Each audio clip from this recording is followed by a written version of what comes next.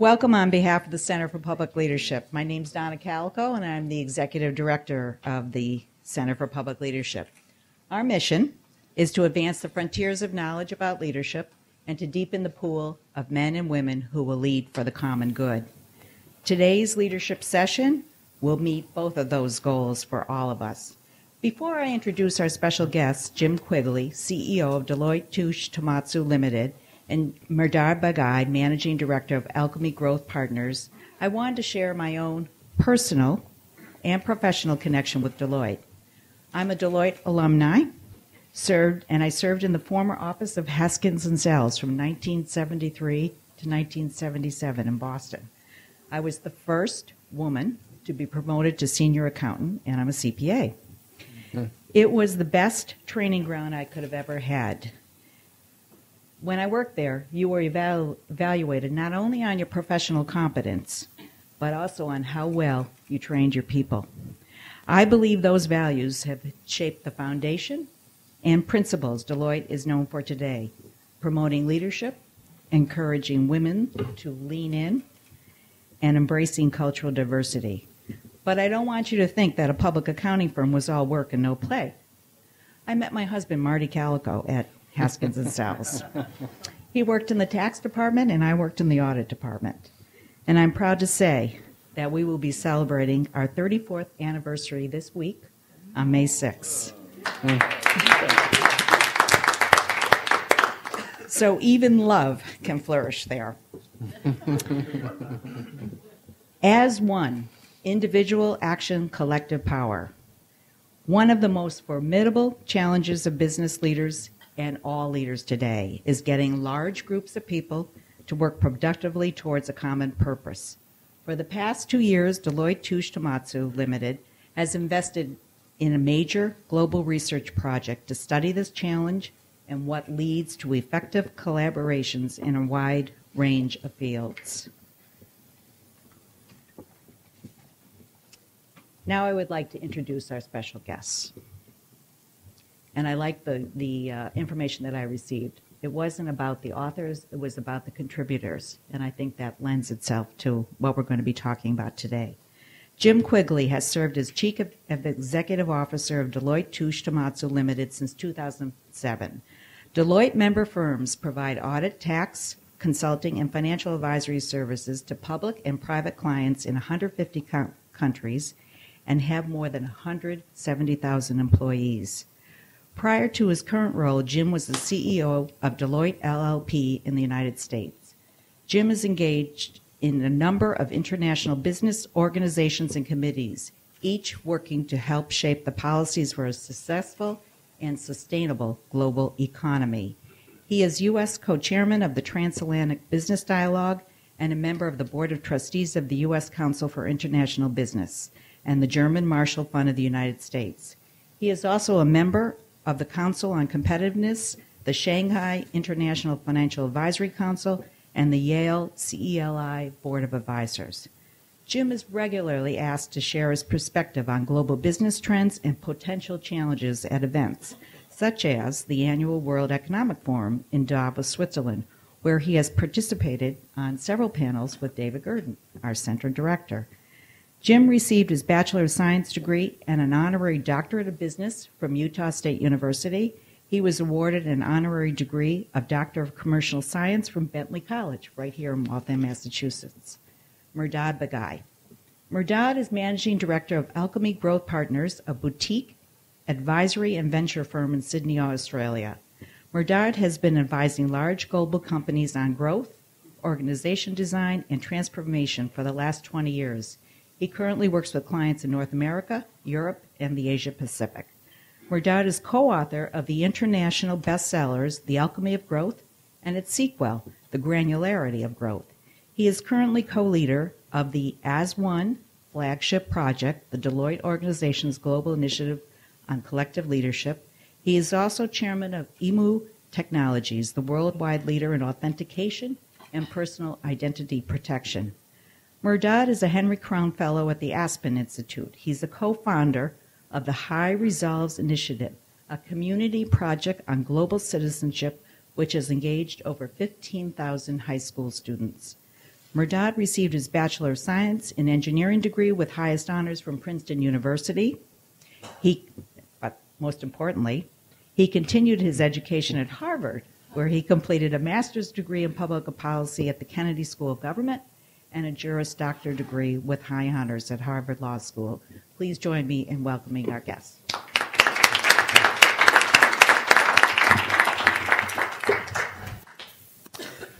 Well, Donna, thank you. Thank you for that introduction, and especially the pedigree of Deloitte. By the way, I also remember my offer letter. Received mine in 1974, and the masthead said Haskins and Sells as well. So I do remember those days, and I remember them well. What we'd like to do with our time, first of all, thank you for being here and for your interest in leadership. We appreciate the privilege of spending a few minutes with you and sharing with you some of what we've learned. And what I'll do is just simply try to outline very broadly what we're going to try to accomplish. We've done, since the book was published, lots of things from a media point of view, lots of things on campuses. And the questions that I seem to get quite consistently are, Jim, why did you go forward with this project? Why did you do it now? And what did you learn? And so what I'm going to do is just simply try to structure our discussion in a way that will answer those questions. So first, why the book? Second, why now? Third, what did we learn? I'm going to turn it over to one of your alums, and certainly someone that I'm very proud to identify myself as a co-author of this product with. And then we'll talk a little bit about what we've done with respect to using this at Deloitte, a little bit about the Deloitte case study, and then we will take your questions. I'm also delighted that Steve Langton has joined us, who is the director of the Deloitte Center for Collective Leadership, and is a very key part of what we're doing both in the marketplace broadly as well as what we're doing inside of Deloitte. And so, Steve, thank you for making the journey here from the UK. And so let me, in the spirit of just trying to be quite brief to get to that, what did we learn, and to really be able to then say, and how does that apply in the broad area of public policy? I'm going to do this in somewhat staccato fashion.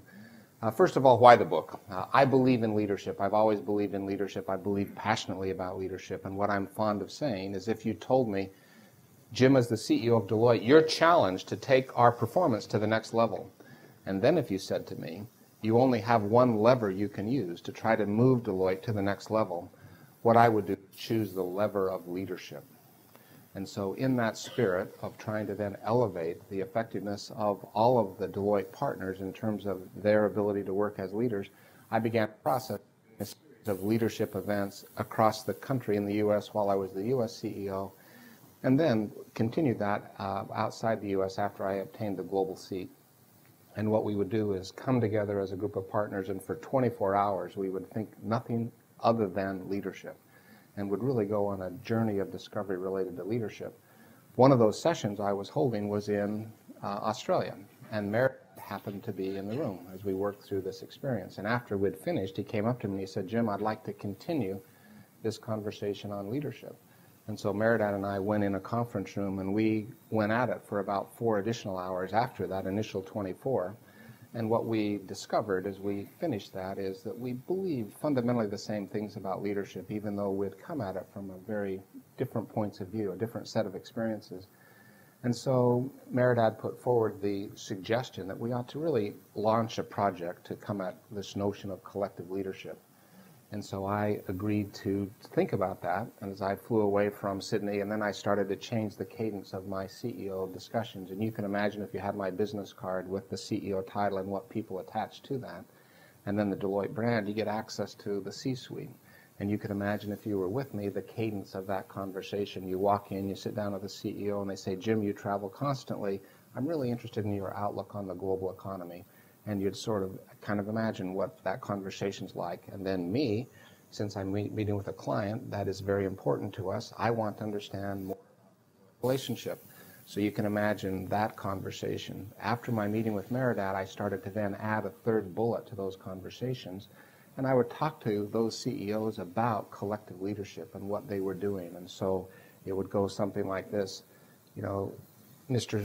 or Ms. CEO, I'm really interested in what you do to deliver your message to your 300,000 people. How do they understand your strategy, the things that you're committed to, and what are you doing to really understand whether they're committed to executing that strategy? And what happened every time is this nice, comfortable, global economy, Deloitte relationship conversation would change Because when you take a leader to the leadership topic and you ask them what they're doing about leadership, every single time forward, they just engage in a much more passionate way, and the hour just immediately vanishes on you before you know it. And after about the 10th time I had that experience, I called Merhdad back and I said, Mehrdad, I'm ready to go. Let's fund the project. Let's resource this project. It is enormously C-suite relevant. And thus we began this journey almost 3 years ago now. So that's the first question. Why this book? Why? It's just the topic of leadership is so relevant, I believe, and so C-suite relevant. And now the question of why now? You could look at your bookshelves. I sit in my office on a Saturday morning at home, and I can look up at the bookshelf, and I can show you, shelves filled with leadership books. I can show you my Churchill books. I can show you my John Wooden books. I can show you, there's just lots and lots of books on leadership. So why now? Why another view of leadership? And the way that I think about that question is I think the world is very different than the world was when Jack Welch wrote his books on leadership, or when, and then you fill in the blank. And I don't think the world has changed. I think the world has actually shifted in some very significant ways.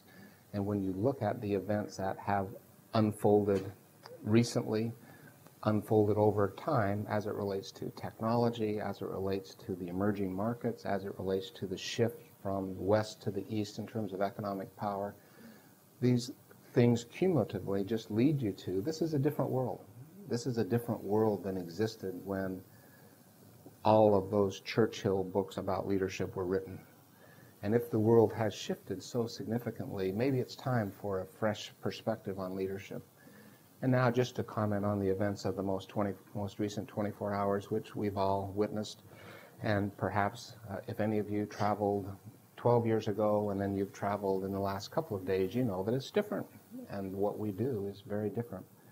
And David encouraged me just to share just one very brief snippet, and I don't want to lose a lot of time on this, but I do think perhaps it's relevant, and maybe it's relevant in terms of today. And so in the spirit of leadership and the spirit of unusual environments you can find yourself in, on September 11th at 8 a.m. in the morning, I was doing what I did on other morning days. I had a leadership team meeting, and our office was down at the World Financial Center. And I remember looking out at the Hudson River, and the conference room was on the 3rd floor, and I remember that, very vividly. I had my team of 25, and we were having a go at the marketplace developments and, reporting from individuals and my effort to try to continue to push us. And I remember Mark Kangas came down at about 8:20, maybe 8:25, and he said, Jim, we need you upstairs. And we need you upstairs now. We don't need you upstairs when you finish this meeting. I need you to come right now. And so I left that room and I went upstairs, and I remember as if it were yesterday, looking at the CNN screen as I stepped off the elevator and seeing one of the towers on fire. And then my co-regional managing partner was over in the conference room, and he says, Jim, look at that. What's gone on here? And what is it that we should do? Because we have 3,500 people down at the World Financial Center, literally across the street from the World Trade Center. And we were just talking about, well, should we give an evacuation order? And you have the Port Authority broadcasting announcements over the PA system of do not evacuate. The incident in an adjacent building does not involve this facility. Do not evacuate. And then 1 or 2 minutes later, you almost feel like the building moved, and you heard this very audible concussion. And I turned around and looked at the screen, and I saw the fireball come around that second tower as that second plane went in. And we gave the evacuation order, and we began, you take the 10th floor, you take the 9th floor, you take the 8th floor, you take the 7th floor, getting everybody out of our facility. And then the ensuing 24 hours were, hours I'll never forget, and those ensuing weeks and months. And so these events, when you watch the emotion of people being interviewed down at Ground Zero today, my heart and my mind goes back there. I was there on that day. I know what I experienced. I know what I felt. And then in this notion of leadership, and in leadership in environments that you cannot predict, we left the World Convention Center, of course, while that was being reconstructed, and we moved to 1633 Broadway. And I'll never forget this woman, an EA, who was an African-American woman, came down the hall, and she said, "Mr. Quigley, excuse me, could I interrupt you for a minute?" And I said, absolutely, I've got time. And she said, "I just want to say thank you to you." And she was quite emotional, and she just said, "I just want to say thank you for your messages on 9/11 and on September 12th and on September 13th and on September 14th. She said, "Your voice was the only thing that I had to hold on to. And hearing from your voice on what we were doing in the aftermath and recovery was just so important to me, but I haven't been able to come see you to say thank you. But I just wanted to say thank you." But that voice of optimism, that voice of hope, that voice of clarity, that voice of direction, that voice of what we're doing was so important to her. But anyway, in the spirit of why a leadership book now, and in the spirit of sometimes things occur that aren't changes, they're fundamental shifts. That's what I believe has happened in the global economy, not just with the events on 9/11, but I believe these economic events that have occurred, I believe the technology developments that have occurred, and all of that led us to believe that now's a time for a fresh look at leadership, and that's why we've proceeded. And now, for the important part of the presentation, what did we learn as a result of this project? I'm going to turn it over to Mehrdad, one of your alums. We're very proud to be here. Thanks, Jim, very much. I think as you told the story, one of the things that jumps out at me is that, in the crucible of adversity and conflict, it calls on people to be leaders, and actually it's often easier to rally a large number of people. But what happens in the day-to-day of most organizations when you don't have a rallying cry, when you don't have the thing that's united people? How do you get leaders to try to get normal people to do great things? What are the ways you can think about that? And that's really what our research has been about. And I'll start out with a little bit of a definition. We ended up with this phrase "as one" because it felt right. You could put it at the end of almost any verb, or you could put a noun at the end of it, and as one team, as one company, as one country, or working as one, winning as one, strong. You can put adjectives, stronger as one. It's pretty powerful. At the end of the day, for us, the definition ended up involving 3 elements. And those 3 are still the most powerful parts of the analysis we do. And so the first thing is that it has to involve a group of people, but it's a group of people that is cohesive.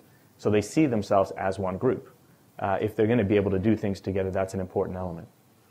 The second thing is that they have a common goal. They're actually trying to do something, which is a common purpose, goal, vision, strategy. And the third, often overlooked element, is that they know how to work together productively. In other words, it's not just that they have good intentions, they have common purpose, it's that they're actually effective at being able to bring their talents to use towards that common aim.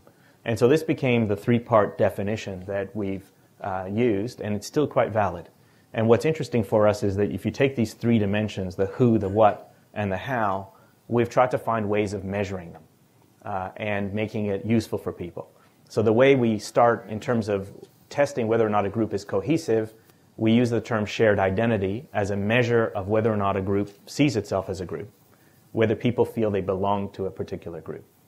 The second, in terms of the what, we test what we call directional intensity, which is a measure of whether people have made a commitment to do the individual actions that are required to create the collective outcome. So it's a measure of individual commitment. And the third, when we talk about the how, for us it's whether or not people have a common interpretation in their head of how they're supposed to work together. So let me just show you each of these 3 with just a little bit more detail, and starting with shared identity. When you start thinking about this concept, for us what was apparent was in most groups, when you look at an individual surrounded by a bunch of other individuals, typically if that's a small group or team, you have a pretty high sense of shared identity. So, you look at the class you're in, if you're in the MPP program, you have a higher identity with the MPP program than you do with the Kennedy School potentially. That's typically the way it works. What happens in most organizations, though, is as you zoom out, what you begin to notice is that sense of affinity, that sense of belonging gets diluted. And as the collective gets larger and larger still, you begin to notice then what we call tribes or bands of people with loyalties and identities that are a little bit more mixed. And so part of what we try to do is figure out where is identity highest in an organization, where are the natural groupings. More importantly, from a leadership prescription point of view, if you're a leader, where do you decide you have to raise that sense of shared identity if you want to get stuff done? The pattern here is typical when on the right side, imagine that's the team level, and as you go up the hierarchy of the organization to the enterprise level, what you typically find is the strength of the identity tends to go down in most organizations. There are exceptions. I would bet you that Apple is going to be very high on the left. We know, for example, iconic companies, BBC, Google, we think they're going to be pretty high on the left as well, because people join Google, for example. So what does that pattern look like in most organizations? Well, we know that typically what we're finding is if you look at executive teams, it looks like the left, much more flat, because they are the team, if you want. If you look in some organizations, you get more mixed up patterns like on the right, where certain levels just don't have that degree of belonging for people. What that tells you as a leader, though, is if you're trying to do something at a level at which people don't identify naturally, you're going to have issues. And so you're almost finding out who the most important influencers or leaders in the organization are in terms of being able to link to people's sense of belonging. And if you're trying to do something at a level where shared identity is low, you have to work on some mechanism for increasing that sense of belonging. Let me shift to the second idea, what we call directional intensity. And what we've tried to do to measure here may be best explained using an analogy. And hopefully this will make sense. If you think about a simple task, I've got 30 people, and I'm going to ask them to lift a big table using 2 fingers. And if you have ever done this exercise, you know that 30 people are very capable of lifting the biggest board table with 2 fingers if they work together. And what generally happens in the room is some people show up, let's call them the committed people, in dark green, and they're going to try to lift that table. Okay? And those are the people you'd like to have because they're going to try to actually, they've made the commitment, the individual commitment to act. They're usually accompanied by a group in light green we call supportive, who think it's a great idea for the table to be lifted. And they're wholeheartedly behind that idea, but it's not their job to lift the table. But they will cheer and encourage the committed group, but they're just not there. Most engagement surveys, by the way, put these 2 groups together. So you actually don't have a measure of whether people are going to act. You have a measure of whether people are excited by a direction. There's a third group in yellow we call undecided. Some may join in, may not, depends on what's happening. They go with the wind. There's the unaware group, which is they didn't get the memo. They've been too busy running around. They just aren't aware that the table was to be lifted today. And then you've got the most interesting group, the opposed, who don't want that table to be lifted. So part of our view on organizations and the challenge of the leader is this is the reality. Now, what we haven't been able to do is if you could magically shake that organization and try to move those people into a bar chart, that would be great because you'd be able to tell what kind of a challenge you have. And that's what we're trying to do, is to say, if we go into an organization, could we measure what that mix is? And we're finding all kinds of interesting patterns. So the second chart from the left, you can see what we call a straddle pattern. You get a chunk of committed and a chunk of undecided. If we were looking at the average, they would come out averaging supportive, but that's not particularly helpful to you. If you know that you've got that large group of undecided, if you can convert them, you're going to be past a tipping point, and some interesting things might happen. The third chart is an actual one from a bank. It's around a specific goal of trying to produce new products faster. And you can see 70% are very supportive of that goal. Do you think they're going to develop new products faster? Not unless that 10% that's committed, has the ability to make everything happen. So you can see the power of this as a leader if you can get a sense of whether or not the individuals who are in your group have actually made a commitment and understand what individual action is required of them for the collective outcome to happen. The third concept is by far the hardest one. And for us, there wasn't a language around it. There wasn't a frame on it. But if I could explain the core idea, I'll borrow an exercise from Steve, which is if you ask the average person, 2 circles and 3 lines, what do you see? Some people see trees. And some people might see balloons. Other people, lollipops. Some people might see a smiley face. The interesting thing is, something as simple as 2 circles and 3 lines, you can have a whole raft of views that people have. And yet we've assumed that we can tell people, we're going to collaborate on this, or I want you to work as one team on this. And we assume that people are going to have the same idea in their head about what that means. And that's just not the case. People are going to react to it like the circles and the lines. And so what we tried to do is to say, can we find a way of analyzing people's minds and saying, what's the mental picture? What's the model that's in their head? And so the analytics behind our project was all around trying to get to this. And the way we did that, you see the 8 archetypes that are in the book, but I'll give you a little bit of the history behind them. Again, sorry, I should point out, we now, because we did this in a very analytic way, we are capable of measuring this in an organization and saying, what's the distribution of different mental models? Do people tend to have a common interpretation of how they want to work together or not? And that really makes a big difference on the efficiency and productivity of people. So let me give you a bit of a background on the research. We started collecting lots of interesting examples of successful collective behavior. And they were from all kinds of sources. They weren't just companies. I mean, you can see Apple there on the left, Marriott, Merck at the bottom. But equally, we have the Dabawallas who deliver lunches in Mumbai. We've got Linux as an operating system. We've got Cirque du Soleil. There's lots of interesting examples of people who are capable of doing this stuff really, really well. And in fact, we collected several dozen. And we said, well, what's an interesting way of trying to group them?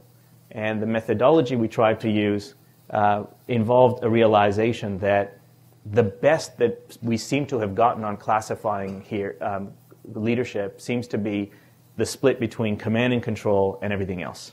So if you read the literature, the idea is, command and control is passé. It's the way people used to do it. And now the world is now headed towards this new, either coordinated, collaborative, empowered, lots of different adjectives that people use. But there were 2 things that bothered us about this. One was that there were plenty of examples of command and control that worked fine today. So there's, it's reducing, but it's not dead. And secondly, it seemed like there were an awful lot of different types that were being bucketed together on the right side. And so we felt there was a need to create a much more robust taxonomy. And if you think about how scientists create taxonomies of animals, you look at the different features, and then you say, okay, the first cut is going to be whales that have baleen and toothed whales. So that'll be the first feature that divides them into 2 groups.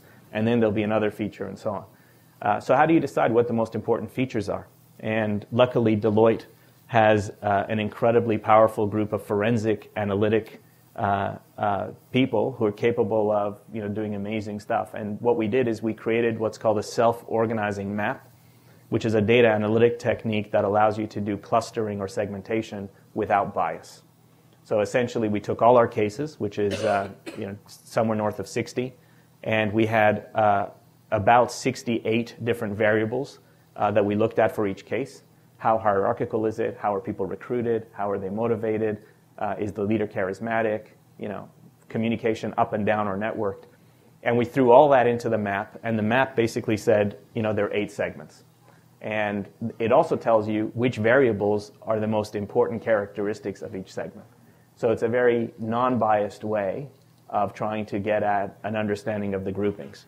And essentially what came out for us were these 8 archetypes. People have trouble understanding 68 dimensions. So we reduced it to 2. And there were 2 dimensions that seemed to jump out at us.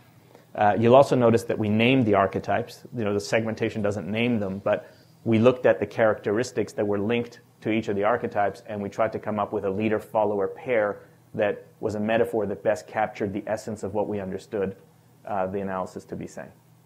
Okay, so you can see a bit of a mix here. And what I want to do is just take a second and talk you through some of these to share with you a bit of our language around it. First archetype is in the north position. We call it landlord and tenants. It's a model where the landlord has some kind of power, economic power, political power, but some kind of structural power, usually able to leverage that to be much more top-down about the direction of the organization. So if you think of the App Store, Apple has a base of iPad, iPhone, iPod Touch users, and therefore it can be very attractive to developers by saying, look, here you can develop your apps, you'll get 70% of the revenue, we'll do all the back office stuff, and if your app is good, the market of users say it's good, you're going to make millions. So if you're Rovio and you come up with Angry Birds, and you have well over 100 million downloads at $6 a pop, that's a large number, 400 million or something that comes into your bank account. And that is this market-based way in which it works. Now, Apple can do that because it's got this distribution base. Walmart can do that with suppliers because it's got a distribution base. You can't just decide you want to be a landlord. You actually have to have some tenants in order to be able to act like a landlord. And that's kind of where this model comes from. So if you want top-down strategy being set by the landlord. Polar opposite of that is in the South. The power rests with the followers, not the leader. And the leader, at best, is a community organizer that is trying to get these volunteers to agree to do something. So like Linux, trying to get lots of developers around the world to collaborate in creating an operating system. One of the interesting things we've noted is the way you create shared identity in this kind of model is usually a negative message. So it's much easier to be a community organizer when you're trying to rally people against something. You look at Egypt, it was very easy for everybody to agree that Hosni Mubarak had to go. It's a lot harder for the Muslim Brotherhood and the military to agree on what the future Egypt should be. It's a lot easier to talk about everything the government does wrong, but when you're in power, it's a lot harder to actually try to make stuff happen. We know that lesson. But one of the interesting things here is the community organizer needs to have a narrative that gets volunteers to opt in. And therefore, you can't count on them being there. You can't tell them what to do. At best, you can influence them. So you can see here the vertical axis, if you want, is all around power and the ability of the leader to set the agenda directly, or if the leader doesn't have direct power, to have to do it informally in some way. Let me switch to the horizontal axis here. We start on the west side with conductor and orchestra. This is a model where everything is around precise execution. And so if you like the metaphor, there's notes on musical scores. The members of the orchestra have to play the notes in the order that they appear on the page. You can't improvise. You also have to follow the conductor's baton and all the signals that are coming to you. So if you're basically telling people in incredible detail what they have to do day in, day out, that's this conductor and orchestra model. So it's a micro-level archetype, if you want, less about the macro direction, more about the day-to-day tasks. The example we use is Merck. About 3,000 pharmacists they use to be involved in delivering health care, the pharmaceutical benefits plans for about 70 million Americans. They don't want pharmacists to use their personal judgment on when drug-drug interactions occur. They have a database of about 10,000 rules, and the pharmacists are very clearly on the screen told exactly what they have to do with any given situation. So this isn't just the Starbucks barista having to follow a particular temperature guideline or the FedEx delivery man. It can occur even in nuclear power plants where lives are at stake, or even Medco. So it's an important place, and so very, if you want, command and control, but important because of the execution things that are required. On the east side, we call it producer creative team. The exact opposite, in the sense that people are given huge amounts of autonomy to be creative. And so if you want, the job of a leader as a producer is to assemble the right talent with the right chemistry, the right diversity, to be able to innovate. We find dissent is very important here. The ability to say that, no, I don't think this idea is right, let's go this way, and that's how the idea, in fact, gets refined. Cirque du Soleil is a good example in terms of the way they create the shows. They have athletes who didn't win the gold medal, who they train to become artists, and they allow the consultation around their specific talents to be the thing that leads to the theme of the circus that they're going to put on. Interestingly, organizations can go between archetypes. Cirque du Soleil designs shows in producer creative team mode. When it comes time to executing the show, they switch to conductor and orchestra. So if you're at a Cirque du Soleil and you see someone slip on the wire or something like that, believe me that that's something that will happen exactly that way every single night, designed to make you gasp and so on. So it's much more scripted when the creative process ends. So you can see this horizontal dimension is much more around the degree of freedom you give people in terms of their tasks, their day-to-day tasks. And it's not surprising that the two dominant variables that jumped out of our analysis are power and control in terms of deciding the relationship between leaders and followers. There are 4 hybrids. General and soldiers is the traditional command and control model. And so this is top-down strategy translated into day-to-day action. It's not the only model in the military. It's the traditional military model and historic one. But the idea here is well-defined tasks, but even more important, hierarchy. Hierarchy as a way of keeping people in the organization and creating career paths and a sense of advancement. Organizing unit, the mission. And we notice a lot of activities around shared identity here, around training, rituals, uniforms, and so on. People who join these organizations join for life. Marriott's a good example of the way they've used second language programs and advancement programs to get immigrant workforce to stay with them for a very long time. They have unbelievably low employee churn rates, which is really a cost advantage in the industry. Architect and builders, one of the rising archetypes we see a lot. Top-down vision, but you need the creative input of lots of different people to make it happen. Think of it as the big project, the moonshot, the opportunity to get major things to happen. Tata Nano, trying to build a $2,000 car, you need hundreds of suppliers to change how they work with cars. A different kind of windshield, a different kind of crankshaft. And then you have daily calls for the suppliers to inform other suppliers about what they've changed so that they can all stay on the same blueprint, because the blueprint is shifting all the time. We see this happening a lot, and one of the phrases Jim picked up from Walmart Mexico is the idea of freedom within a frame, which really describes this model quite well. There's a big, audacious goal, but then people are given freedom within a frame to make stuff happen.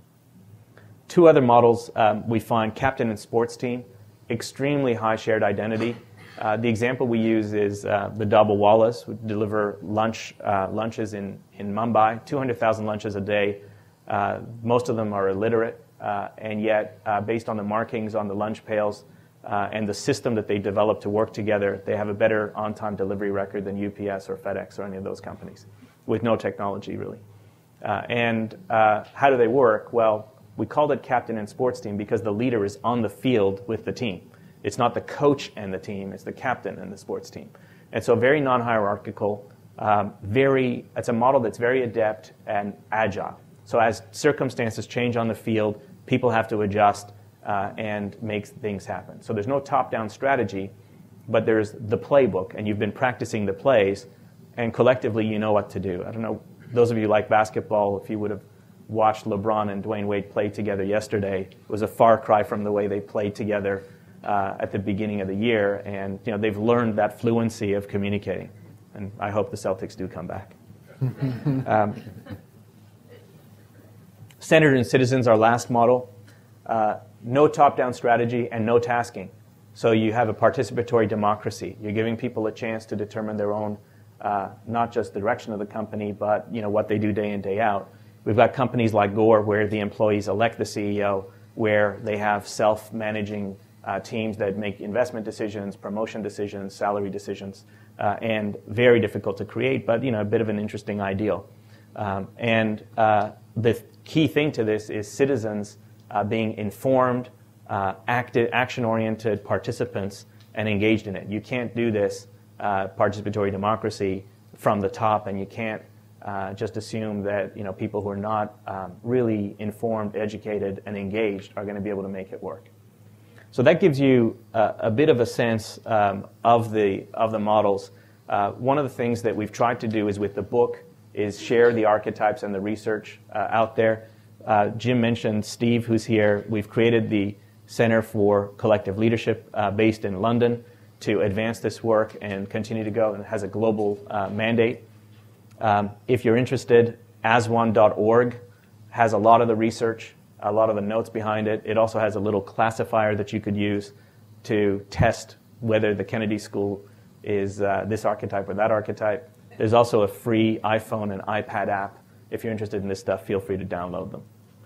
So that gives you an overview of the research. At the end of the day, what it boils down to for us is when a leader asks us, what does it take to get a large number of people to do something amazing together, for us it comes down to, how do you get them to feel like they belong to the group? How do you get them to realize that they matter so that they can make the individual commitment to action that they need for this to happen?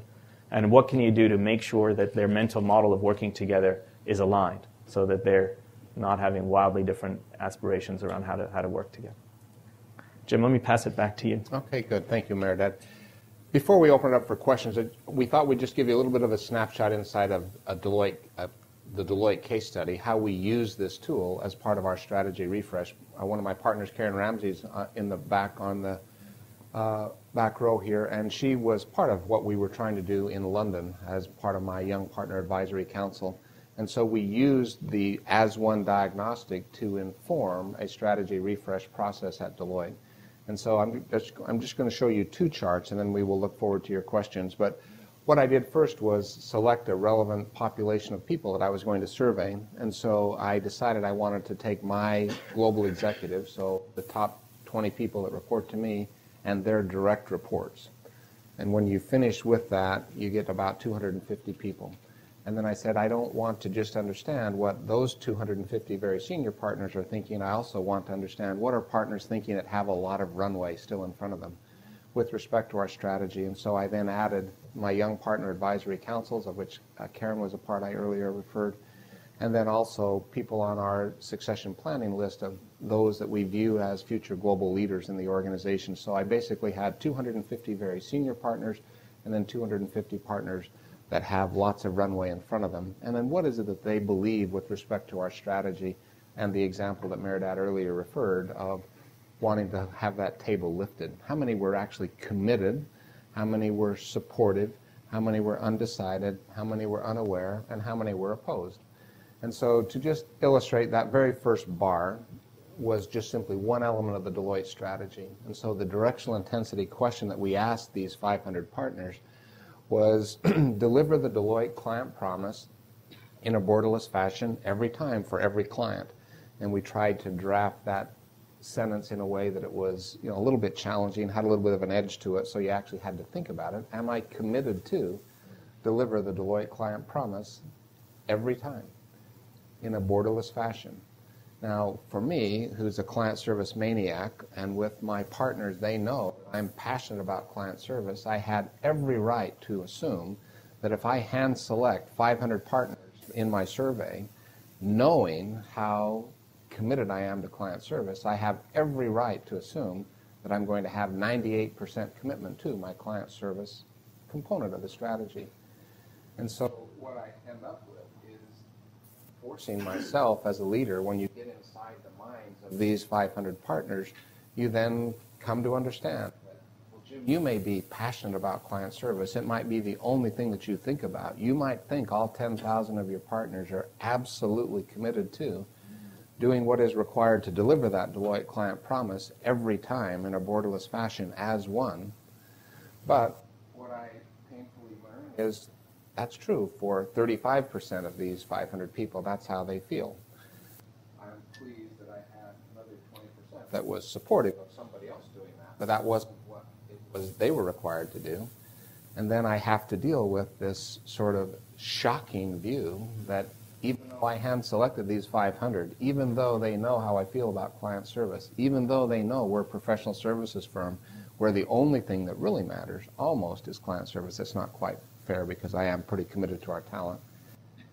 But shockingly, I've got, another 25 or 30% that are undecided. And then perhaps even more shockingly, I have some that are unaware. But what it does for a leader when you're thinking about strategy implementation and strategy execution, when you really, really understand what your people are thinking about these key elements of the strategy, it influences your thinking. It influences the way that you communicate. It influences the tactics. It helps influence your thinking about what level do you want to actually drive strategy implementation actions, and where do you need to create accountabilities, and where do you need to put real authorities, and what do you need to do with respect to your reward structure if you want, in fact, that execution. I could walk you through the other 10 elements of the strategy that I tested through that process, but I won't do that in the interest of time. And then the last thing, Mehrdad, let's look at that other chart, this notion of what is the model that people want to use to work together? And is there simply one model at Deloitte, or are there people who actually believe that at Deloitte we have multiple models? I might believe that I really want to be the architect, and I might really want the architect and builder's model, and it might resonate well with me because I like to put forward a bold and aggressive goal, and I want to lead my partners in that freedom within a frame idea where I can provide a frame of Deloitte in the context of the values, the culture, the mores, the way things are done around here, but then wanting my partners and my people absolutely empowered to operate within that frame in pursuit of that bold ambition that we're seeking to accomplish as a professional services firm. And so I love the architects and builders mode, but it actually is helpful to me from a strategy implementation to understand that not everybody's with me on architect and builders. Some actually would prefer some of these other models. And whenever you end up with a leader-follower misalignment with respect to the model, then you're going to have an impact. That's going to have an impact on the degree of commitment that the organization has to strategy execution. And so by informing the leader of these multiple points of view inside the organization, and this is an effort at trying to paint a picture of what is the model that they believe they're experiencing at Deloitte. And then we also ask them, what is it that you would like to experience? And we see that those much more collaborative, much more participative models, those circles get a little bit larger when you look at it from the perspective of the desired. And then importantly, I think it's inside an organization, you're not going to have a single model that applies to every business process that you try to drive. When we met with John Chambers at Cisco, he was quite proud of saying that he thinks of himself in a producer and creative team mode when they're working to innovate new product offerings that they want to take to the market as Cisco. But after they commit the capital and they're now ready to take a product to market, he absolutely becomes general and soldiers in terms of the way that he thinks, the way that he operates, the way that he tries to drive that behavior. And then I like to also illustrate that point with just two other examples. If you were leading a financial services institution, what is the model you would use to try to drive regulatory compliance? And how tolerant would you be of exceptions? And I believe you'd want Six Sigma performance as it relates to regulatory compliance. And I think you'd have perhaps a conductor and orchestra approach to that business process or that business model. And then in the notion of, is command and control dead? Is that past? Is that a model that once existed before we enjoy the technology platforms that we have? We actually believe that those highly directive models have their place. And the way that I like to illustrate it, I could take you back to 9/11, but would have to be a little bit worried there that I would become more emotional than you'd want to deal with or that I'd be comfortable with. But when we give the evacuation order, we don't say, you know, these two towers right across the street from us are burning. Something bad is going on here. Maybe we ought to get some focus groups going. Let's see if we can do some brainstorming over in this conference room on what are the options, what are the things that we should do now, and maybe we ought to really be collaborative, and let's try to get some social media going to really have this be highly democratic and highly participative. And you realize the ridiculousness of that example, because in that environment you want to be very directive and you want to be very clear. And so I think that those highly directive models absolutely have their place. Certainly in the crisis mode, the highly directive is essential. But I also believe, as I said earlier, that in my case, I've got a business that is regulated. What is the degree of compliance that I should have in my regulated business? And I believe I should hold myself to a Six Sigma kind of standard. I should be pushing in a zero defects kind of way. And to do that, you have to be quite scripted, quite directive with respect to those individual activities. But I found as a client of my As One flagship client initiative that this was enormously valuable to me as I was working to refresh my strategy and as I'm working, thinking through its communication, its execution, and the accountabilities that we want to drive as we continue to move for the specific strategy implementation, ambition, realization of vision that we have in mind. But that would be my effort at a very brief case study. Our world meeting in London was a highly engaged, highly collaborative experience built around our thinking in as one, and I'm proud of how we're performing and the progress that we're making. But it is taking these ideas and now trying to make them real. So as Mehrdad pointed out, as one, those two very simple words can change the meaning of everything. And what I believe is my ambition for Deloitte, clear, undisputed leadership in professional services, needs a really big idea in order to realize that vision. And that big idea is as one. And what I believe is if Deloitte can behave as one in a borderless fashion, we'll be unlike any other professional services firm that exists, and we'll be able to also outperform them. And that's what I believe that this concept has the potential of enabling, and why I remain so passionate about it when I just focus at the Deloitte case study. Thanks, Jim. I think we have a hard close at 10:30, and we have a few books to give away before that, but I think there's some time for a good discussion. And I think there's a mic there in the middle if you want. I don't think I'll need it. Sir, Mark Sir, I'm a National Security Fellow, Air Force Aviator. I appreciate your talk, and it's very interesting. Question for you in terms of modeling. Have you thought about modeling or ever modeled any of the governments, including our own government, particular in the condition we're in right now where we kind of have two parties that are kind of separating and we have a kind of a crisis situation that we're approaching in terms of our deficit and debt? Have you ever thought about modeling, and where would you put them on your circular spectrum of the as one model? So we have a session after this where we're going to look at the results from some work we did on the Australian public sector. And we applied this to about just under 300 leaders from the federal and state governments, as well as the nonprofit sector. And I'll go through the details of that during that small session, because we'll actually go through the data and show you what comes out. So let me give a more generic response. I have no doubt that this applies as equally to leaders in the nonprofit and public sector as it does to the leaders in the private sector, and that everything in terms of shared identity, directional intensity, and the archetypes can help them be better leaders in the public sector.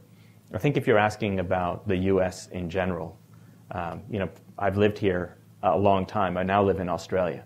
And so watching what's happening in the country and how it's changed over the last 20 years from an external vantage point, I think what's interesting is that that sense of shared identity I think that's where you start, and that's where the deterioration's most taken place. Whereas there were times when I think people were American first. I get the sense that people are Republican and Democrat first, American second, and even then maybe Tea Party and whatever the adjective is on the other side, Republican first, then Republican, then American. So there's a fragmentation in terms of that identity, or if you want, our identity curve as a nation is sloped down. Interestingly, we were talking about this at breakfast. The things that are moments when you can create the greatest shared identity is adversity. And the aftermath of 9/11 was one of those opportunities where everyone in the world was American for a week or two. And there was an incredible opportunity, if you want to build on that unity, that sense of shared identity. Maybe that exists today in some ways, and it's interesting to see whether people can take that up. I'll make one other point with respect to that, which is that what we've discovered when you don't have that sense of shared identity and when people don't institutionally belong, you almost by default end up in community organizer volunteer, because the leader can't assume to have authority or influence, even. And so what are the things that work as a community organizer? You have to realize that people aren't going to jump into big things. They're going to agree to one thing. So what you need to do is convince them, figure out what's the one thing you want to do together, and then what's the next thing you want to do together. You sort of have to build it up. The other thing is that in that situation, negative messages always are stronger than positive messages. And change we can believe in might have been a slogan that worked 2 years ago. It'll be difficult for it to work now, I think. And negative messages have a very strong chance of working because people don't have to agree on what's next. They just have to agree that they don't like today. So if there's a question around, are you better off today than you were 2 years ago, it's a very difficult question, I think, for the Democrats. I hope we get to the point of being able to converge on some ideas that won't be so partisan in terms of the way that we behave. I'm an optimist, and I think we're going to get there. I think it was Churchill, David can correct me on this, I might not be remembering this, but he says the U.S. always does the right thing after they've exhausted every other option. And I believe that with respect to the point you raised on the deficit, I think we're on an unsustainable path, and things that aren't sustainable won't be sustained. And so we will decide that we have exhausted every other option. And then I think we will come together and we will do the right thing. But we're not there quite yet by any stretch. But I'm hopeful. Please. Warren Gary from CPL. I'm interested if you could help me understand how your methodology here dovetails or differs from two dominant trends in the way leading teams has been taught here at the Kennedy School for the last decade, and then also some familiarity over with how the Sloan School of Management is taught. First off, at the Kennedy School, it's Richard Hackman's structural approach that looks at what he calls inputs to a team, norms, mission, resources, as the first move that you do in setting up a team and ensuring that it's aligned, shared identity.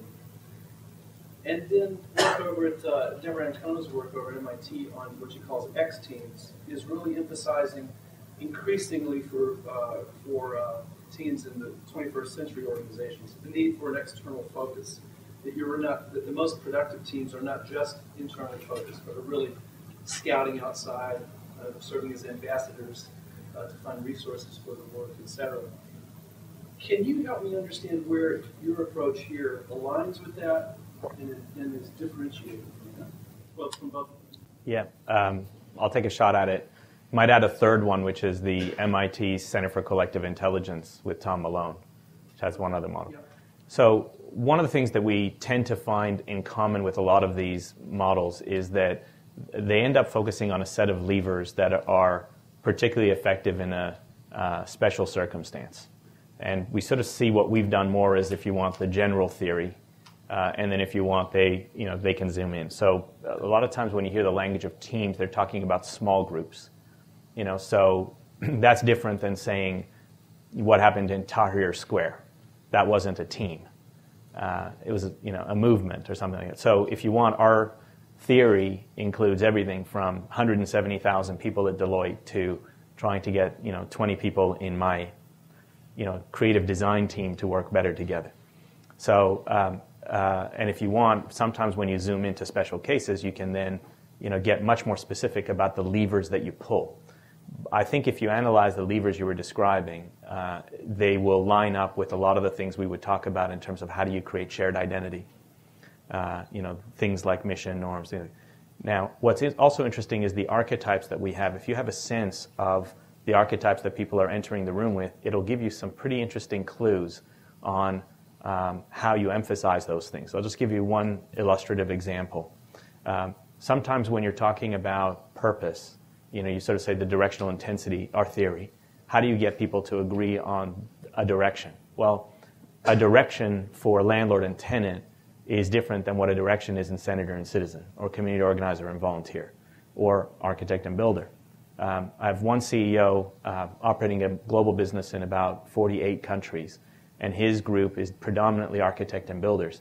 And you look at the feedback from their last conference, and it's very clear people don't want to have syndicate breakout sessions. Why don't they want to do that? Because they're architect and builder. They just want to know what the direction, they want to know the frame. Tell us what it is. We don't want to talk about it. We just want to know what we have to contribute to it. And so if you wanted to do a high degree of norming and values discussion and, let's collectively come up with a strategy for a group that's architect and builder, you'd lose them. You'd totally lose them. And that's in fact what they've been doing in the design of the sessions, is taking out and repurposing the breakouts to be something else. Switch to another company where they were trying to do innovation, but they put it more as a, here's the goal, let's go do it. And they had a high percentage, 55%, senator, citizen, community organizer, volunteer. Well, those people don't do anything unless you tell them why. Why innovation? Why is this an important thing for us? And remember, I have to choose to, convince me. So part of, I think, what our lens is doing is to say, look, there may be these prescriptions that work in special circumstances. Part of what we want to do is help people decide what the right path is. And so one of the things we haven't done is we don't have a leadership book that you open and it says, here's 7 great things John Wooden did, or here's 7 great things all leaders do, that sort of thing. For us, it's much more situational. Let's understand what the external situation is and what archetypes and things fit it best. Let's understand how the people are coming in, and let's try to be much more analytical and granular about the set of leadership actions we're choosing to take. Better. Please. Yeah, I was wondering if you could say a little bit about the cultural differences. I would imagine that attitudes to hierarchy are very different to the West compared to Asia, and also maybe generational changes as well. I mean, how do millennials view the sort of command and control versus more autonomy kind of approach to leadership? Well, I'll say one thing. I mean, it's great that we have Steve here, because one of the things that the Center for Collective Leadership is doing is, as we run more and more of these diagnostics for large organizations, public and private sector, the data is going, and Steve has one person on his team whose job includes looking at whether there are interesting trends across these. I think at this point, our database is not big enough for us to confidently and, in a way that we would publish, talk about these, but I can give you some impressions. So this is just impressionistic reactions. One thing that we're seeing generally is theory would say women are more affiliative. And so you'd expect, hypothesis would be women should have higher shared identity scores than men. In fact, they have significantly lower shared identity scores in organizations than men. They also have lower directional intensity scores in general. Not all organizations, but in general. That's what we're seeing. Again, impressionistic early, but you can see how powerful that is going to be once we have enough data to be able to actually make a pronouncement on it. In terms of age, one of the trends we're seeing is in a lot of the organizations, when young people join, their sense of shared identity is high for the first 6 months. Okay, if you look at people in the first year to 6 months, after that it drops. So the people who are in their second year have the lowest shared identity typically, and then it sort of climbs steadily back up. You get to the highest point in the 50 to 60, or some organizations 40 to 50 range, and then it dips again after that for the people who are sort of 60 plus. So you do get an interesting link that way. Is there an affinity to a particular model? You'd think you'd see some of the tribal stuff, like captain sports team, center citizen, be more popular with young people. I don't think we've seen enough data to say that there's a link one way or the other at this point. I don't know whether more recently Steve is there. No, I think one of the things that is perhaps not surprising but is delightful is how much around the world we've used this data, and we've done it in countries across South America, North America, Asia, Africa. There are patterns that let you pick different races or different cultures, whether they're third world or first world or different states of economic inclusion. They're just humans voicing. And it's interesting when you look at age, and we want to assume, in fact, we've got whole areas of Deloitte which are advising on this concept of Gen Y, and the difference that we have to tolerate, accept, embrace because of a new generation. One speaker I've just listened to talked about Gen Y2K. Does it even exist at all, even though we're spending so many millions on it? Is there really evidence that they're anything different? You go to organizations that are the police academies, the military academies of the world. Those behaviors aren't apparent there, anything different than they always have been. But when you look at our data, when we're using it, there isn't an apparent difference in the behavior of ages. But it's so easy to correlate that to the length of time they've had in the organization. And there are differences in tenure in companies. Now, that doesn't necessarily mean it's the age. You can be in a company for only a year and be in your 50s. We assume so easily that people who've been in the company for a year in their 20s. Now, with tenure, you get a difference. As Mehrdad's saying, we join under the aspiration of what this new organisation is going to be. I read the website, look at my job description. It was so well sold. I have this high identity, and then we go into this slightly sneaky suspicion if all wasn't all there. And down comes identity after about year 3, year 4, year 5, and then up it comes again once they give us a promotion. So identity does link to tenure much more than age. We'd love to find some differences where we can really start focusing on different nations, cultures, and races and ages. But actually, they don't seem to be there. This is more anthropology now than some business psychology. Yeah, just one last comment on the cultural. I was surprised. I was in Hanoi with a CEO of a organization that had about $1 billion in revenue. And I think the client team, they were very worried that I was going to have an as-one conversation with this CEO, and they were sort of starting with this notion that this is very much a Western idea. So this isn't going to resonate in Hanoi. The team was fascinated because when I started the as-one discussion, that CEO leaned forward, and we had to go at it just like every other time we've come at it. And I'll never forget, at one moment I was illustrating some of the archetypes. I made reference to Nelson Mandela or Gandhi and what they had done. And he said, Jim, I absolutely agree with the point that you're making. And when I reflect on leaders who I think really made a difference, he said, I think of Ho Chi Minh. And I have huge respect for Ho Chi Minh and for what he did and the way in which he had, organized the Vietnamese people. But the point I came away with was the timeless leadership challenge doesn't exist only in a Western culture. That timeless leadership challenge of the ability to bring together a group of people, a diverse group of people, creating an environment for them to work together effectively to accomplish a shared goal, that works across all the cultures, as Steve has pointed out. Other questions, please. Quickly, you haven't mentioned the word brand throughout all of that. Is it intentional? What is the role of brand in your model? I believe brand was one of the 60-plus variables we used. It just didn't come across as one of the strong differentiators. So just hasn't jumped out. You'd expect stronger shared identity in an organization where the brand is enormously powerful than you might have otherwise, but we haven't tried to go through the shared identity analysis for Apple and then compared that with another enterprise that perhaps brand isn't quite as strong. Or the reverse, how a shared identity built brand. Yeah. Mm-hmm. But I mean, there's strong brands in every one of those archetypes. That's the interesting. Right. Please. Hi, I'm Bob Eckel. I'm from the business school, and I teach the course on professional service firms. So your ambition for Deloitte is interesting. And in terms of the archetypes, do you think it's kind of a follow-on to this discussion? Do you think there's any differences, or would you expect differences between your audit or assurance practice and your consulting practice? And would you expect differences between managing people that are primarily kind of internally focused versus people that are kind of client focused? Because that's one of the big differences in professional service firms. Steve, any insights from the many analysis we've done of individual member firms both by function and then also whether or not their fundamental value proposition is client service as opposed to leadership and management? Anything that you've seen as we've looked at that you could add? Yeah, and I was lucky enough to be taught by Rob last year, so we're trying to understand, forgive my back, we're trying to understand the idea of, and it links into the question here about brand.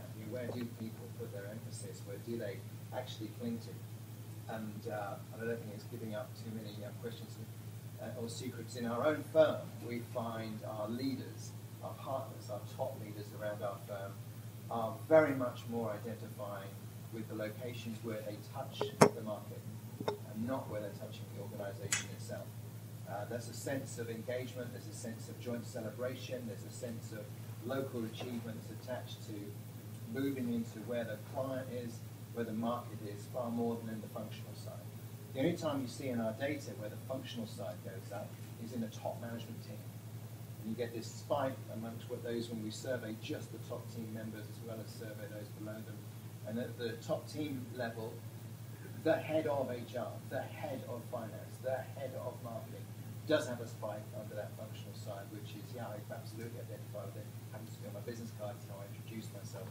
And there's something very individualistic about it. But it's not where power happens, where self-esteem and power in the organization happens at the client face.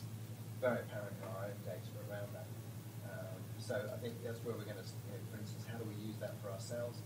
It's about getting engagement, generating strategy, communicating strategy from where the client is power rather than where Anything, Mehrdad, on the audit versus tax versus consulting that you've seen? So 3 of the archetypes are particularly useful for execution, day-to-day execution. And that's general and soldier, conductor and orchestra, and captain and sports team. But there are different types of execution. In Australia, part of what we're beginning to discover is that you could have different parts of the firm rely on any of those 3. Typically, the way it's worked is the ones that have a real process-intensive thing like audit and risk would be what we call conductor and orchestra, because it's about precise execution. And then if you look at the others, the ones that are better performing, let's say, more mature, we try to shift to captain and sports team because it's much more agile, responsive to market. The ones that are a little bit, need to get their act in order, a bit more general and soldier, just, here's what we need to do. You do this, you do this, you do that. So it's a mix. I'd like to come back to the question that was asked, the first question about how one changed or state of a nation. We talked about the United States. A lot of material here is very diagnostic and very helpful and compelling about how organizations work. The question is, how do you change organizations? And the question here is, if you have a fragmented society as we do now, polarized society, how do leaders create a greater sense of identity that allows them to go on and do these other things? It's a great question, right? And so I don't think we can presume to have all the answers, but let me share a few thoughts, Jim. Steve, I'm sure will have some ideas to add as well. I would start with this notion that I think it helps to build the shared identity. That's the door that you want to start to come in on. And so things that allow Americans to feel good about themselves again and to feel good about being American have to be high on the list. And part of that is things like, related to, say, 9/11 and going on things like that. Part of it is related to things like even sports, national mood. But at the end of the day, for me, it has to come back to economics. People need that on the Maslow hierarchy. You feel good if you feel like you're winning and you've got the basics kind of taken care of. And I think the challenge is, from a job creation point of view, there isn't a single industry in the U.S. that's capable of generating anywhere close to the number of jobs we need to kind of get economic growth going. I believe the discussions around the White House have been more around, should the U.S. begin to think of itself as 15 to 20 regional economic strategies? And the industries that are going to create jobs in the Southwest might have to do with clean tech and, algal oil and things like that. That's very different than what's going to revitalize New England, for example, or the Pacific Northwest.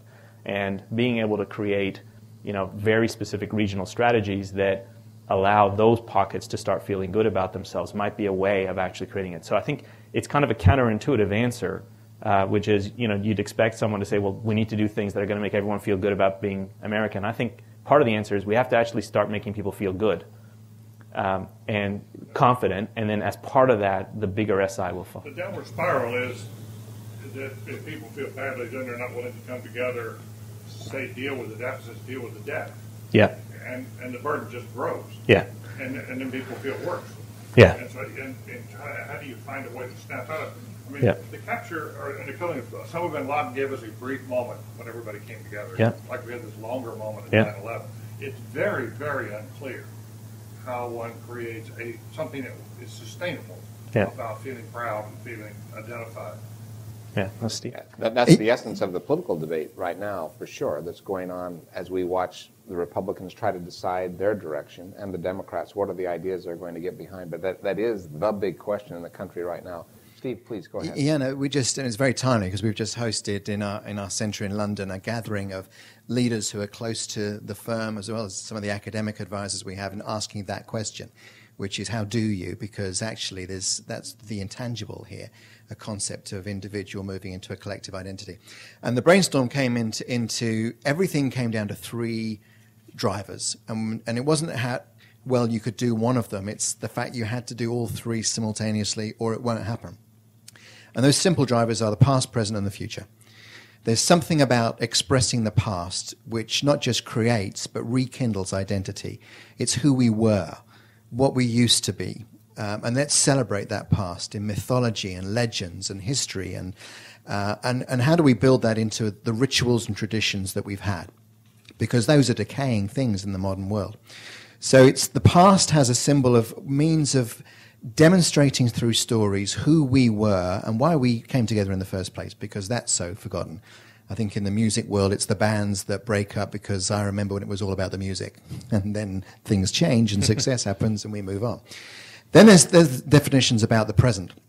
And the present is, what are we doing today? Forget the past, because so many times organizations are seen as fraudulent. You hired me here on what you have been doing, and I got here and you're not doing it. So we need to be very clear about today's tasks expressed as values, not just as outcomes, to have people believing that it's important.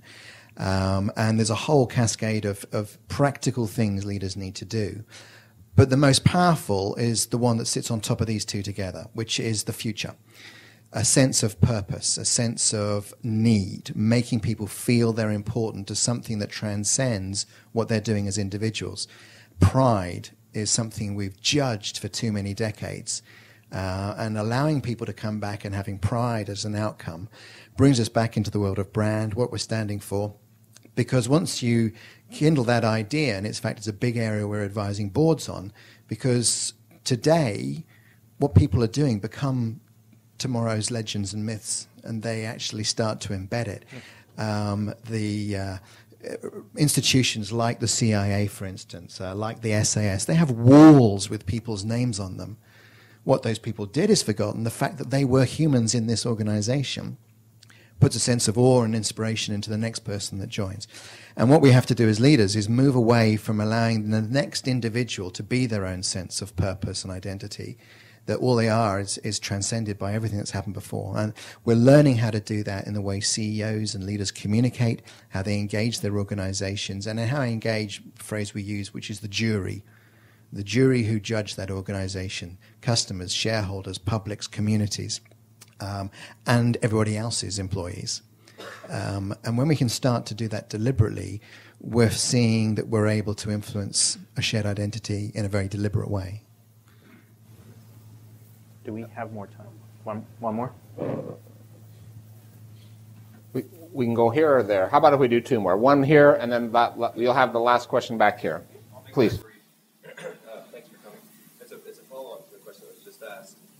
At a very practical level, how do you envision the application of this kind of theory?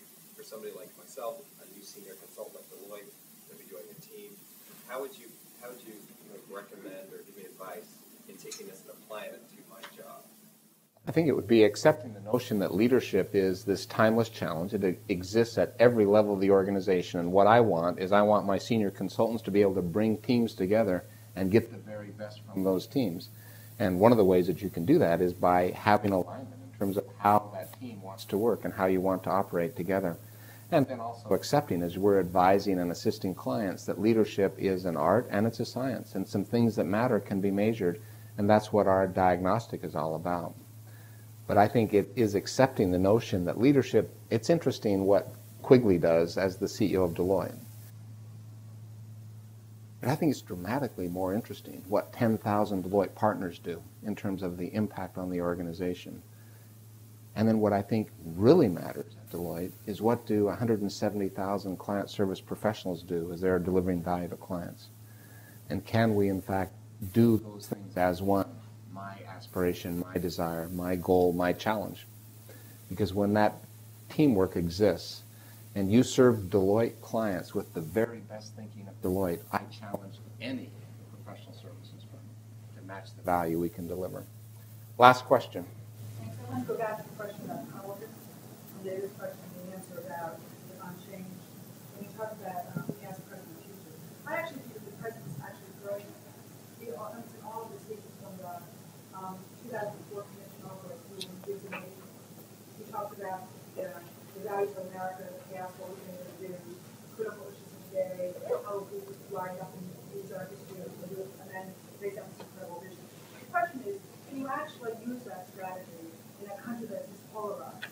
Because while you might do that, the party and others are talking about groups and other things, try to eat away at any kind of a shared message. So can you do that, or do you deal with polarization in some other way to unite people around the identity so that you can actually have one common message of that past and present? I think that is the big question for sure. That's the big question in the political debate today, and that's the big question for us as a country. And can we actually come together around something other than a common enemy? Can we actually come together around a shared ambition or a shared aspiration or a desire for what it is that we have the potential of doing? And can we overcome the polarization that our politics creates? And can we, in fact, become, as Mehrdad suggested right at the beginning, can we become again Americans first? Instead of feeling that I have to first be a Republican, or I first have to be a Democrat, or I first have to be a member of the Tea Party. Regardless of what we collectively feel about the Tea Party, and each one of us would have our own strong views about that on one side or another, and I'm not trying to take sides there. I'm just simply saying they've tried to come together around a single idea. And they've been able to bring a whole bunch of people towards a single idea. And would it be possible for we can have one president at a time. I'd love to have President Obama be enormously successful. We're all better off if we can do that. And can he, because he is a great charismatic speaker, he is as good as we've ever had as a charismatic speaker. But can he then bring us together around some ideas that we all share and that we're ready to be committed for their execution? Because as Mehrdad illustrated on our 2 fingers to lift the table example, on almost any idea in this country, you're going to have some that are ready to help lift that table, and you're going to have some who are going to do everything in their God-given power to prevent that table from being lifted. And is it possible for us to decide what are those ideas that we're going to come together? I certainly hope that we decide one of the things that we're going to be able to come together on is just the economic reality of deficits that are not sustainable. We're going to realize that can't be sustained at some moment. And instead of arguing that, well, the only solution is tax increases on this group of people for one group of people who come at that idea from that perspective, and then another group of people who come at that idea and say the only way we can get at that is by cutting these costs. Somehow, somewhere, sometime, we're going to have to come to an idea that we're going to be ready to execute. And I think that is the great hope. And I think that Winston Churchill is right. We're going to do the right thing after we've tried everything else. And we might be actually getting to the point where we've tried everything else. Thank you very much. This has been fun for us.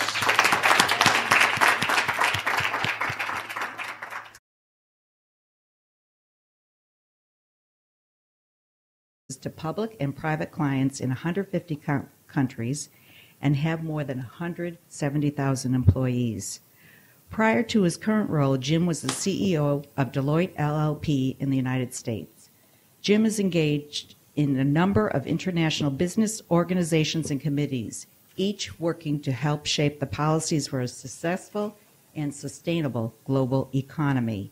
He is U.S. co-chairman of the Transatlantic Business Dialogue and a member of the Board of Trustees of the U.S. Council for International Business and the German Marshall Fund of the United States. He is also a member of the Council on Competitiveness, the Shanghai International Financial Advisory Council, and the Yale CELI Board of Advisors. Jim is regularly asked to share his perspective on global business trends and potential challenges at events, such as the annual World Economic Forum in Davos, Switzerland, where he has participated on several panels with David Gurdon, our center director. Jim received his Bachelor of Science degree and an honorary Doctorate of Business from Utah State University. He was awarded an honorary degree of Doctor of Commercial Science from Bentley College, right here in Waltham, Massachusetts. Merhdad Baghai. Mehrdad is Managing Director of Alchemy Growth Partners, a boutique advisory and venture firm in Sydney, Australia. Mehrdad has been advising large global companies on growth, organization design, and transformation for the last 20 years. He currently works with clients in North America, Europe, and the Asia Pacific. Mehrdad is co-author of the international bestsellers The Alchemy of Growth and its sequel, The Granularity of Growth.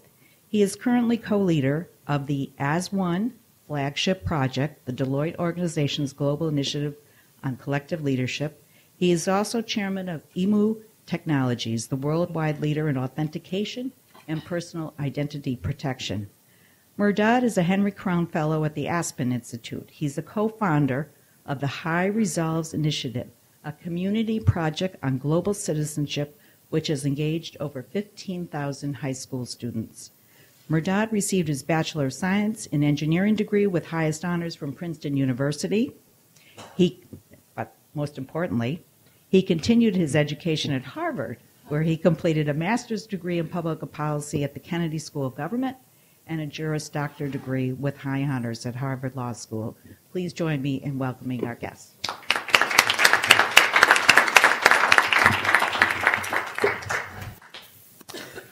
Well, Donna, thank you. Thank you for that introduction, and especially the pedigree of Deloitte.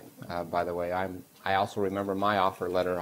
Received mine in 1974, and the masthead said Haskins and Sells as well. So I do remember those days, and I remember them well.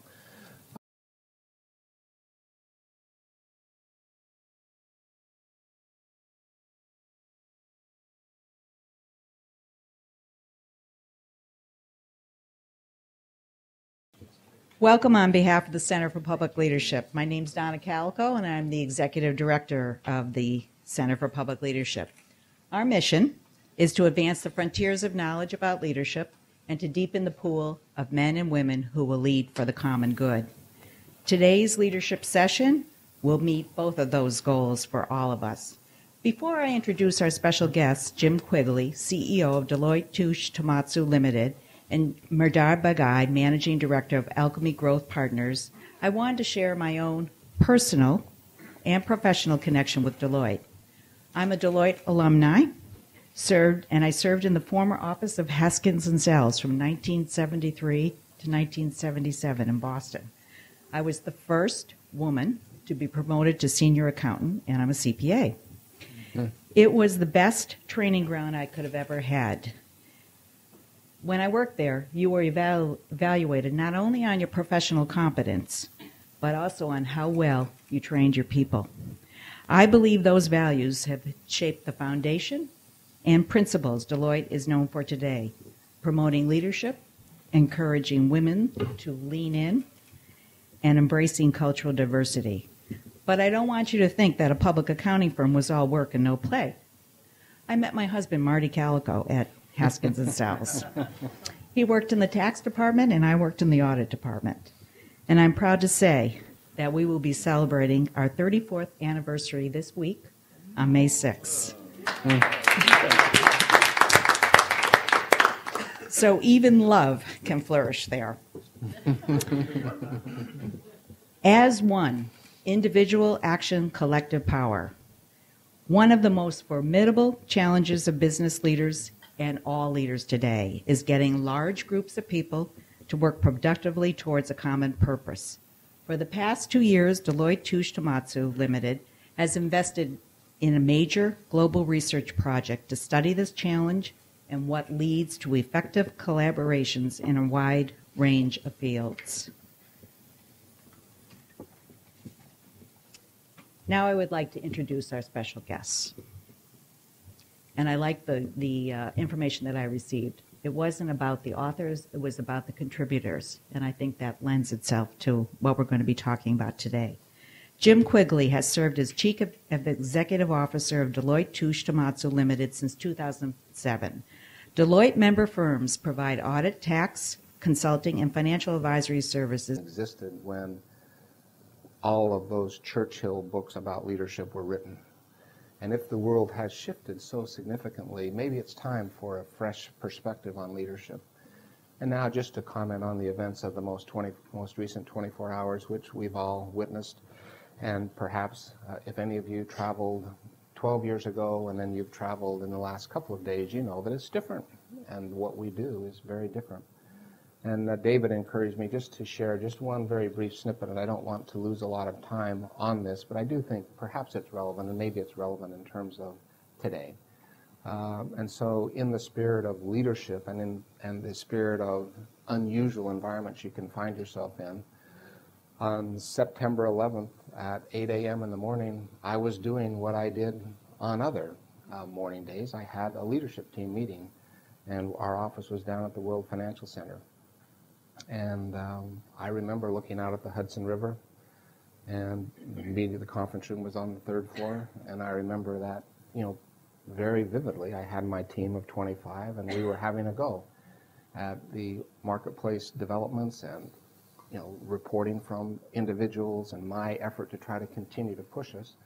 And I remember Mark Kangas came down at about 8:20, maybe 8:25, and he said, "Jim, we need you upstairs. And we need you upstairs now. We don't need you upstairs when you finish this meeting. I need you to come right now." And so I left that room and I went upstairs, and I remember as if it were yesterday, looking at the CNN screen as I stepped off the elevator and seeing one of the towers on fire. And then my co-regional managing partner was over in the conference room, and he says, "Jim, look at that. What's gone on here? And what is it that we should do?" Because we have 3,500 people down at the World Financial Center, literally across the street from the World Trade Center. And we were just talking about, well, should we give an evacuation order? And you have the Port Authority broadcasting announcements over the PA system of do not evacuate. The incident in an adjacent building does not involve this facility. Do not evacuate. And then 1 or 2 minutes later, you almost feel like the building moved, and you heard this very audible concussion. And I turned around and looked at the screen, and I saw the fireball come around that second tower as that second plane went in. And we gave the evacuation order, and we began, you take the 10th floor, you take the 9th floor, you take the 8th floor, you take the 7th floor, getting everybody out of our facility. And then the ensuing 24 hours were, hours I'll never forget. And think about that. And as I flew away from Sydney, and then I started to change the cadence of my CEO discussions. And you can imagine if you had my business card with the CEO title and what people attached to that, and then the Deloitte brand, you get access to the C-suite. And you can imagine if you were with me, the cadence of that conversation. You walk in, you sit down with the CEO, and they say, "Jim, you travel constantly. I'm really interested in your outlook on the global economy." And you'd sort of kind of imagine what that conversation's like. And then me, since I'm meeting with a client, that is very important to us. I want to understand more relationship. So you can imagine that conversation. After my meeting with Mehrdad, I started to then add a 3rd bullet to those conversations. And I would talk to those CEOs about collective leadership and what they were doing. And so it would go something like this, Mr. or Ms. CEO, I'm really interested in what you do to deliver your message to your 300,000 people. How do they understand your strategy, the things that you're committed to, and what are you doing to really understand whether they're committed to executing that strategy? And what happened every time is this nice, comfortable, global economy, Deloitte relationship conversation would change. Because when you take a leader to the leadership topic and you ask them what they're doing about leadership, every single time they lean forward, they just engage in a much more passionate way, and the hour just immediately vanishes on you before you know it. And after about the 10th time I had that experience, I called Merhdad back and I said, "Mehrdad, I'm ready to go. Let's fund the project. Let's resource this project. It is enormously C-suite relevant." And thus we began this journey almost 3 years ago now. So that's the first question. Why this book? Why? It's just the topic of leadership is so relevant, I believe, and so C-suite relevant. And now the question of why now. You could look at your bookshelves. I sit in my office on a Saturday morning at home, and I can look up at the bookshelf, and I can show you, shelves filled with leadership books. I can show you my Churchill books. I can show you my John Wooden books. I can show you, there's just lots and lots of books on leadership. So why now? Why another view of leadership? And the way that I think about that question is I think the world is very different than the world was when Jack Welch wrote his books on leadership, or when, and then you fill in the blank. And I don't think the world has changed. I think the world has actually shifted in some very significant ways. And when you look at the events that have unfolded recently, unfolded over time as it relates to technology, as it relates to the emerging markets, as it relates to the shift from west to the east in terms of economic power, these things cumulatively just lead you to, this is a different world. This is a different world than what we'd like to do with our time. First of all, thank you for being here and for your interest in leadership. We appreciate the privilege of spending a few minutes with you and sharing with you some of what we've learned.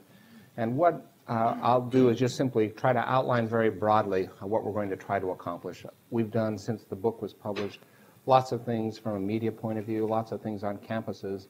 And the questions that I seem to get quite consistently are, Jim, why did you go forward with this project? Why did you do it now? And what did you learn? And so what I'm going to do is just simply try to structure our discussion in a way that will answer those questions. So first, why the book? Second, why now? Third, what did we learn? I'm going to turn it over to one of your alums, and certainly someone that I'm very proud to identify myself as a co-author of this product with. And then we'll talk a little bit about what we've done with respect to using this at Deloitte, a little bit about the Deloitte case study, and then we will take your questions. I'm also delighted that Steve Langton has joined us, who is the director of the Deloitte Center for Collective Leadership and is a very key part of what we're doing both in the marketplace broadly as well as what we're doing inside of Deloitte. And so, Steve, thank you for making the journey here from the UK. And so let me, in the spirit of just trying to be quite brief to get to that, what did we learn, and to really be able to then say, and how does that apply in the broad area of public policy? I'm going to do this in somewhat staccato fashion. First of all, why the book? I believe in leadership. I've always believed in leadership. I believe passionately about leadership. And what I'm fond of saying is if you told me, Jim, as the CEO of Deloitte, you're challenged to take our performance to the next level. And then if you said to me, you only have one lever you can use to try to move Deloitte to the next level, what I would do is choose the lever of leadership. And so in that spirit of trying to then elevate the effectiveness of all of the Deloitte partners in terms of their ability to work as leaders, I began a process of leadership events across the country in the U.S. while I was the U.S. CEO, and then continued that outside the U.S. after I obtained the global seat. And what we would do is come together as a group of partners, and for 24 hours we would think nothing other than leadership, and would really go on a journey of discovery related to leadership. One of those sessions I was holding was in Australia, and Mehrdad happened to be in the room as we worked through this experience. And after we'd finished, he came up to me and he said, Jim, I'd like to continue this conversation on leadership. And so Mehrdad and I went in a conference room, and we went at it for about 4 additional hours after that initial 24. And what we discovered as we finished that is that we believe fundamentally the same things about leadership, even though we'd come at it from a very different points of view, a different set of experiences. And so Mehrdad put forward the suggestion that we ought to really launch a project to come at this notion of collective leadership. And so I agreed to